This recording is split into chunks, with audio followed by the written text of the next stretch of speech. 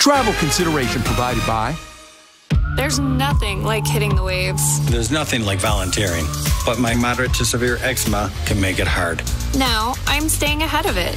Dupixent helps heal your skin from within, so you can have clearer skin and noticeably less itch. Serious allergic reactions can occur that can be severe. Tell your doctor about new or worsening eye problems such as eye pain or vision changes, including blurred vision, joint aches and pain, or a parasitic infection. Don't change or stop asthma medicines without talking to your doctor. Ask your doctor about Dupixent.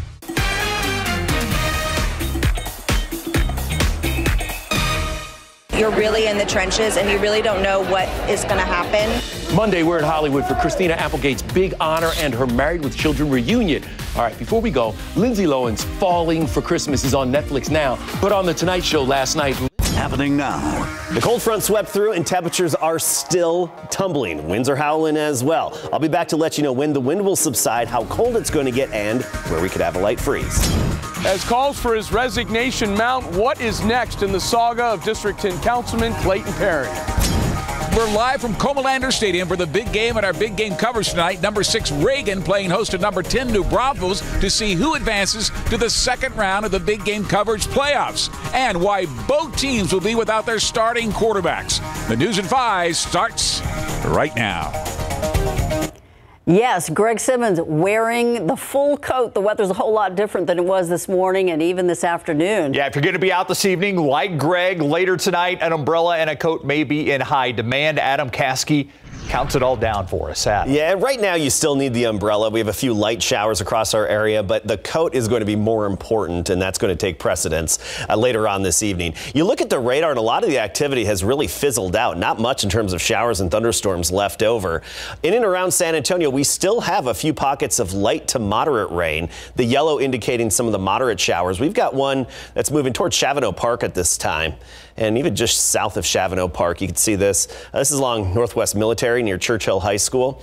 Get down into the neighborhood and it's headed toward Blanco Road. And this is on the north side of town. Just a few of these little splotchy showers here and there. Not a whole lot of them. And I do anticipate just some of this activity to come and go really over the next couple of hours. And that's about it. You can see not much else. This is all behind the cold front that moved through earlier this afternoon. It hit the airport at about 1 o'clock, basically. Look at some of the temperatures. 50s, Lakey 57, Shirts at 55, Bulverde 51, Lavernia 60, but that's going to be dropping quickly. Seguin at 57. Not only cooler, but gusty. Wind gusts up to 35 miles per hour.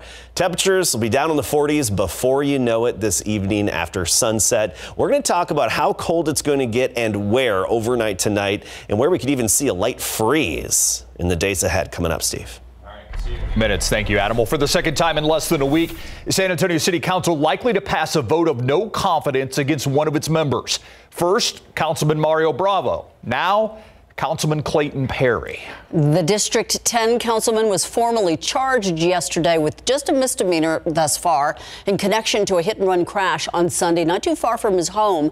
During a special meeting that is now scheduled for Monday afternoon, council will now take up a vote of no confidence and call on Perry to resign. And with Perry's political future very much in doubt, one expert telling our Dylan Collier it's time for him to step down, saying the councilman can no longer be an effective leader. Thursday was not a good day for Councilman Clayton Perry. Forced to turn himself in on a misdemeanor warrant for failing to stop and provide information, Perry was barely out of custody when San Antonio police dropped 2 hammers on him. Do you need an ambulance? First, more than 13 minutes of body-worn camera footage showing Perry in rough shape, out of it and bleeding in his own backyard.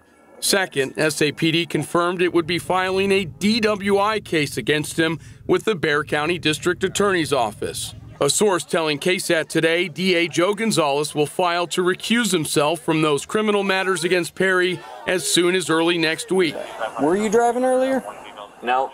If you were advising him, if you were part of his office, would you advise him to resign or to try and stick it out? I'd advise him to resign. I mean, he's damaged goods. John Taylor is a political science professor at UTSA. Perception is everything in politics. Let's be blunt here. And this is a perception issue. The speed of events in this case has been incredible. Less than 5 days ago, Councilman Clayton Perry turned into the wrong lanes of this intersection near his home, crashing into another car head on. A councilman's worst moments caught on camera for all to see. It does not look good when it's on video. That especially makes it pretty damning. Dylan Collier, KSAT 12 News. First at 5, a murder suspect on the loose, and San Antonio police want your help to put him behind bars. Take a look at 23-year-old Abel Gallegos. Police say that he got into an argument with a group of people at a convenience store last December. It happened on Cincinnati Avenue near North Calaveras on the west side. Detectives say that when Gallegos pulled out a gun, everyone scattered, jumping into vehicles and speeding off. They say Gallegos started shooting randomly at the vehicles and ended up hitting a man in the head. That man later died at the hospital. Now Gallegos is considered a fugitive. If you know where he is, you can call Crime Stoppers at 210-224-STOP. San Antonio police say an SUV slammed into the back of a Mustang early this morning, killing the driver of that SUV. It happened about 5 a.m. in the southwest Loop 410 near Palo Alto Road area. Officers say, according to witnesses, the driver of the SUV hit the Mustang from behind, that impact causing the SUV to roll over, landing on its side. When police got to the scene, they say the 22-year-old driver of the SUV on the ground, he was pronounced dead. It is not clear if the other driver involved was hurt. The crash is still under investigation. The recent blue wave at the Bexar County Courthouse somehow missed the new Precinct 3 County Commissioner seat after Trish DeBerry stepped down. A fellow Republican won the special election on Tuesday night and now will fill her unexpired term. Jesse DeGollado introduces us to Grant Moody, who is making his Bexar County political debut now. This was the first race for the Valero executive, a former Marine and a legislative aide in Washington, D.C. It's a unique opportunity, and we're going to work hard for Bexar County. Having lost her bid for Bexar County judge, Trish DeBerry had 2 years left as Precinct 3 County Commissioner.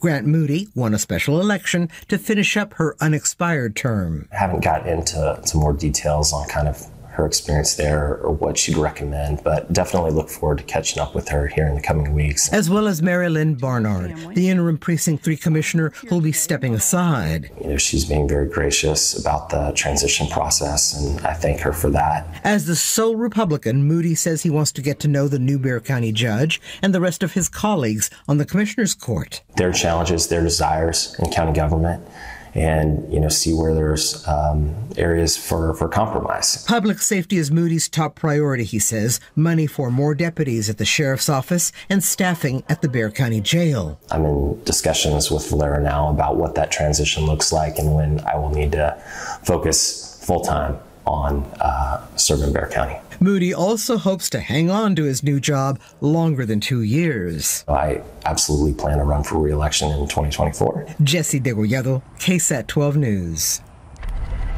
He is missed. Happening this weekend, family and friends gathering for a memorial service for longtime radio personality Russell Rush. Rush was a radio host for 96.1 Now, a good friend of KSAT as well. He passed away last month after a long battle with T-cell lymphoma. On Sunday, there will be a memorial at Techport Arena. Doors will open at 2 p.m. The memorial will begin at 3 p.m. His family has also set up a memorial website for him where fans can share their favorite memory of Russell. You can find that link on KSAT.com. Today is the day we set aside to honor and remember the nearly 19 million veterans who serve our country. Each one with a story behind their service. KSAT's Camelia Juarez asked how veterans would like us to honor their sacrifice.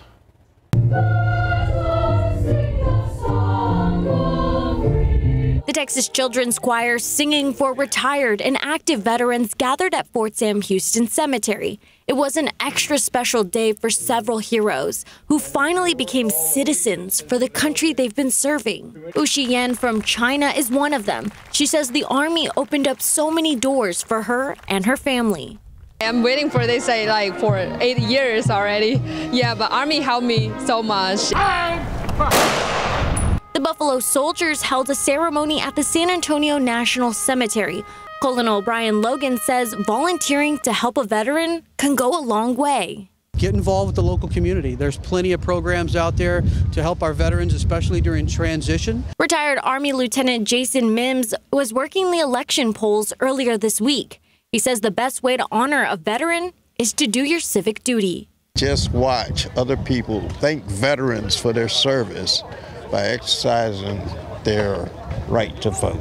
There is a way to honor our veterans who have passed away. If they're buried at a national cemetery, you can leave comments about that person at the Veterans Legacy Memorial website. Camelia Juarez, KSAT 12 News. Veterans Day celebrations are continuing, though. Tomorrow, the city is again hosting a Veterans Parade in downtown after a 2-year hiatus because of the pandemic. The parade starts at noon tomorrow near 4th Street and Alamo Street. It's going to end at San Saba Street. Also happening tomorrow in downtown, a huge Veterans Fair at Hemisphere Park. It's a KSAT community event. Things kick off with a charity run at 8 in the morning. There'll be music, food, vendors, and much more. It's free and open to the public. We have the details on our website. Just click on the KSAT community section. We want to take a look outside on this Friday afternoon. And yes, traffic moving along just fine here at I-10 at Crossroads. Hope everyone gets home safely for the rest of the Veterans Day weekend. Still to come, people living with long COVID forced to be their own advocate when they seek treatment for their symptoms. Find out how the CDC is stepping in now to help them and doctors get on the same page when it comes to making a diagnosis.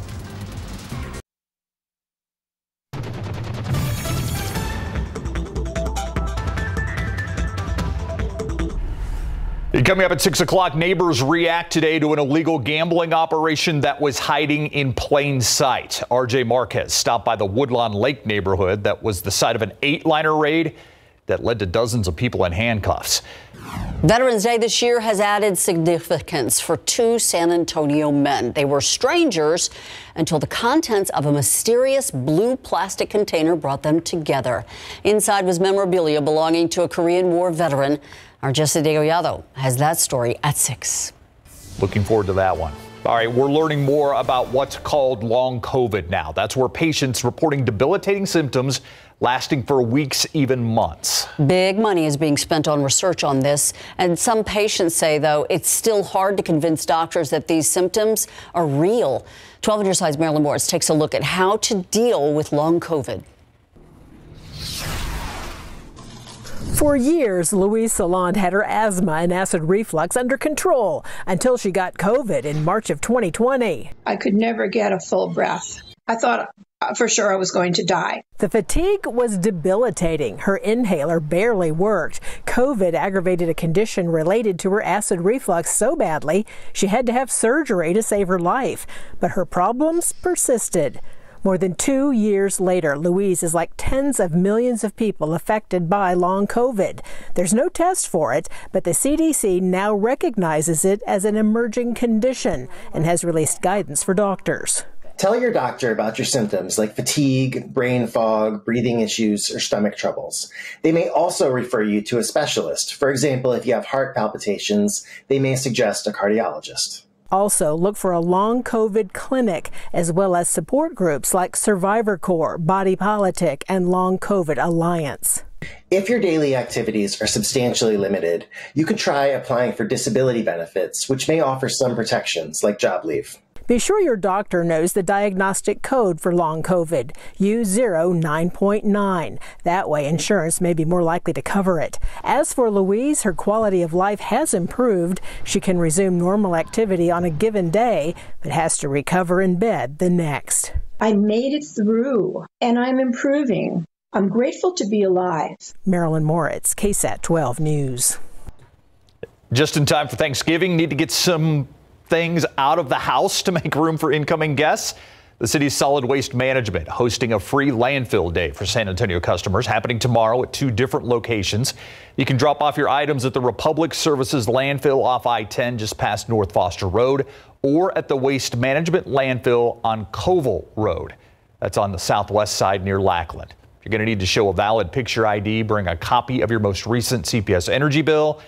For a list of acceptable items to drop off, just check out KSAT.com. If you've traveled across Texas, then you know firsthand how important those rest areas are. Well, some students at a local school are taking an active role in making sure that monarch butterflies have a rest area too as they travel through Texas. Students at Fenwick Academy spent today working on their monarch garden. The school is working with the National Wildlife Federation's Monarch Heroes program, creating it on the school's campus through a $1,500 grant. Students are learning about the butterflies and what pollinators are needed in order to survive their annual migration.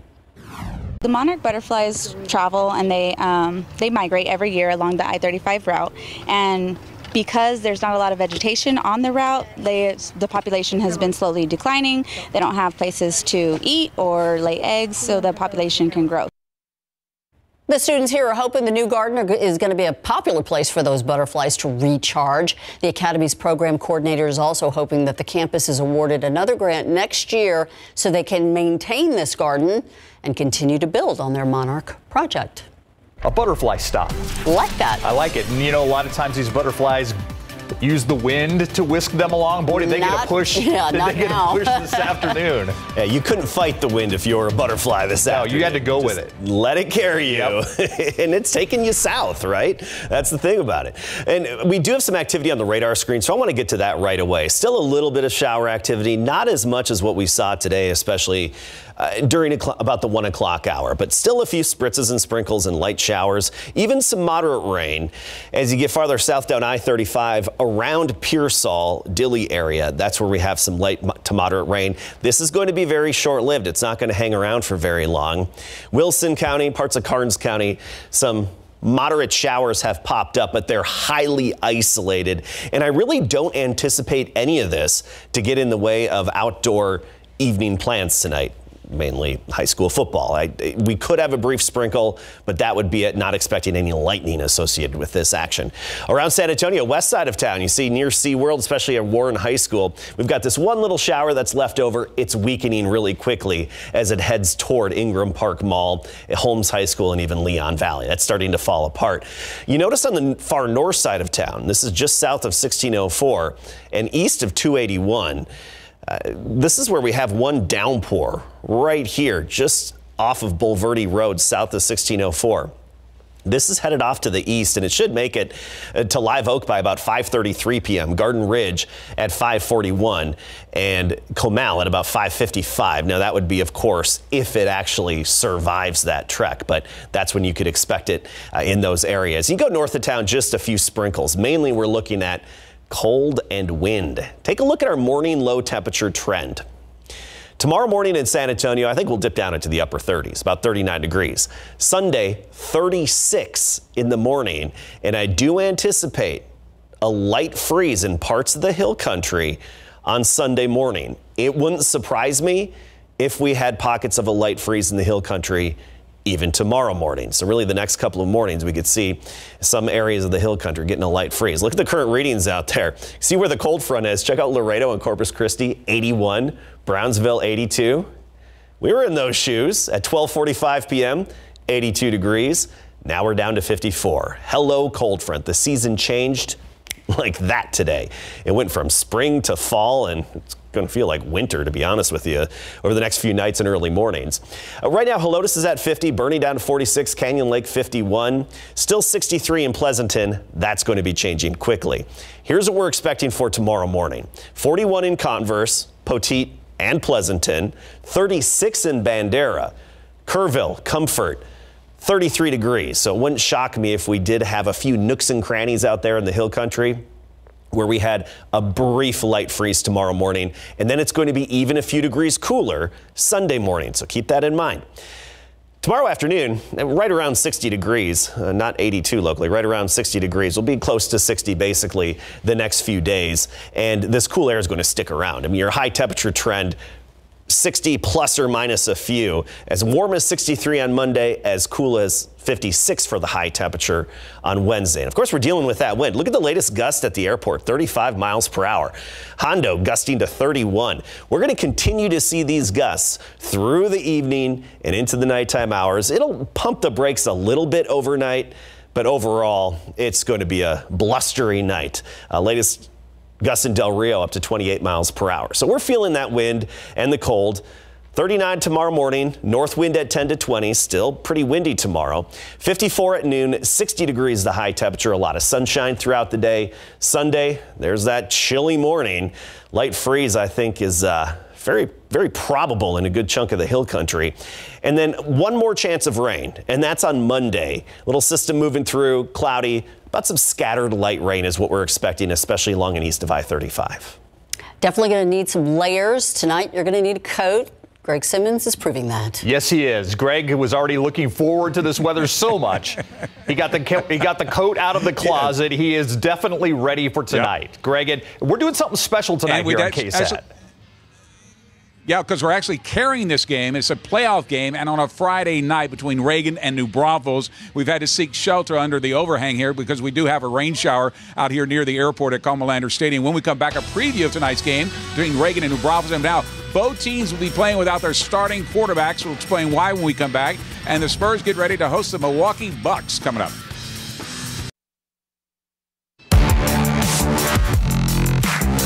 Good afternoon, everybody, and welcome live to a wet and chilly Comalander Stadium for the big game and our big game coverage tonight. Number 6 Reagan playing host to number 10 New Braunfels in the Class 6A Division I bi-district playoffs, and both teams will be playing without their starting quarterbacks. For the New Braunfels Unicorns, their starting quarterback Leighton Adams is being treated at a local hospital after suffering injuries in an unfortunate accident last night in New Braunfels. They will go with backup Clayton Namkin, a sophomore who's appeared in 4 games this season, and as a health precaution, the Reagan Rattlers are holding out their starting quarterback Caleb Capuccio, a sophomore, and go with backup Jacob Atkins, a senior who started the season as their starting quarterback. That means both teams will rely heavily on their star running backs on offense. Cole Pryor for the Rattlers is over 1,200 yards rushing and 10 touchdowns. And Tyree Johnson for the Unicorns has combined 990 yards and 10 touchdowns as well.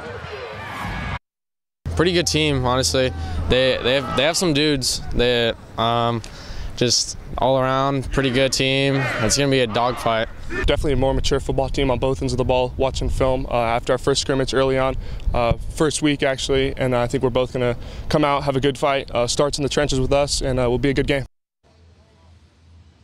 All right, this game will be right here at Comalander Stadium, live on KSAT 12, starting with our pregame show at 6:30. Laredo Alexander taking on Brennan at Gus, Cedar Park and Smith Valley Ranger, Kerrville Tide and Alamo Heights at Orem, Georgetown and New Braunfels Canyon at Cougars, San Marcos Brandeis at Ferris, Lampasas and Somerset at Alamo Dome, that is. Lockhart and Burbank will be at Alamo Stadium. Harlandale will be at Veterans Memorial Rutledge, Uvalde and Canyon Lake at Edgewood Veterans, Davenport at Fredericksburg, George West at Poth, Hondo and Randolph and Marion, and Comfort and Taft will be at Matador.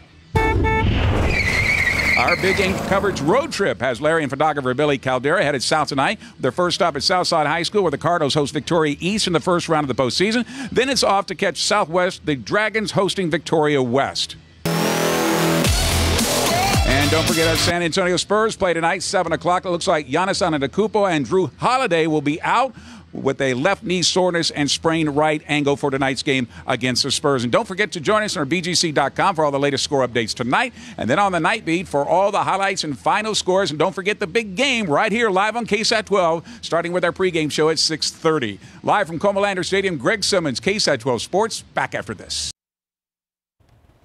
Thank you so much for watching the news at 5. World News up next. See you back here at 6.